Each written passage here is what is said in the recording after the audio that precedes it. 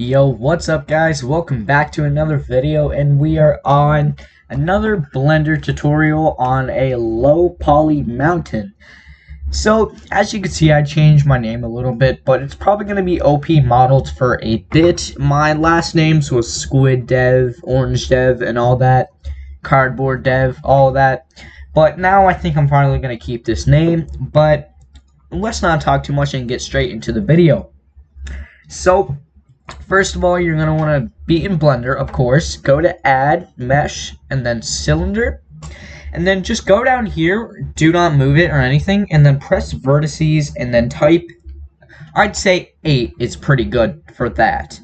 And I would like to probably size it to about right there, just to give it more of that thickness and height. And then what we're going to do is, I would personally just grab another cylinder and then press S, Z, and then I'll scale it on the Z axis, and then I'd say about there, and then just do that one more time probably, just to check it out, see. Yeah, that really should be good enough. That's actually perfect.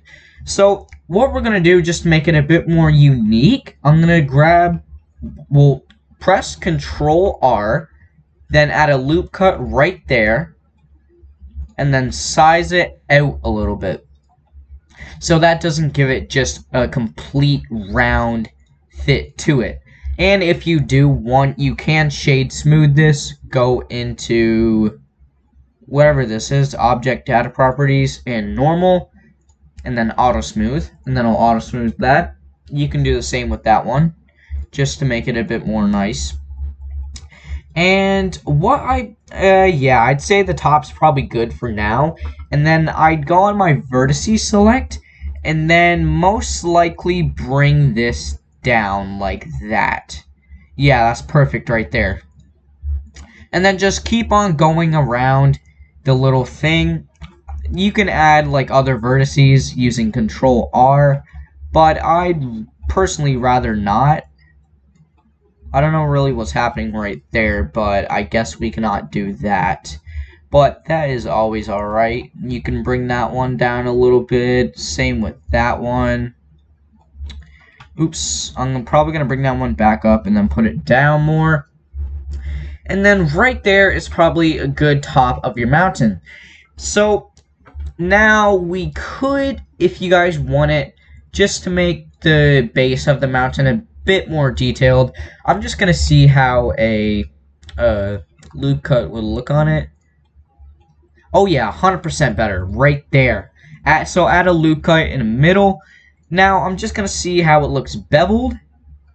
Control B.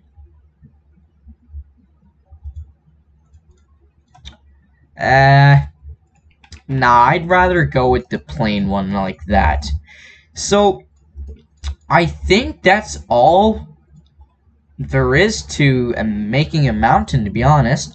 And then you can either color this in Blender or Studio, but you're just gonna have to get like a color palette or something.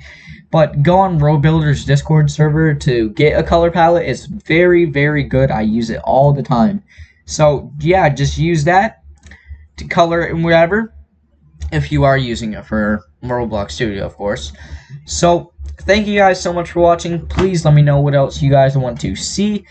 And yeah, thank you for watching. Peace.